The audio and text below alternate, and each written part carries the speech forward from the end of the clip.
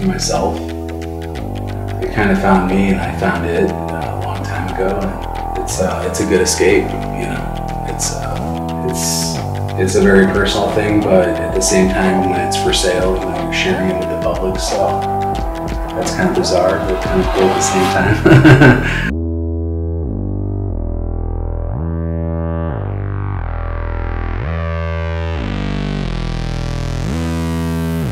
Yeah, sometimes I'm lucky enough to actually have a concept that I can work with. Other times it's best just to kind of do like the Ouija board aspect and just kind of see where it takes you. It's always nice to have a plan. Normally I have a plan regarding color. So I'll do the swatches of color and kind of see what I like, what's making me happy, and what's going to jive, and what's going to work well together.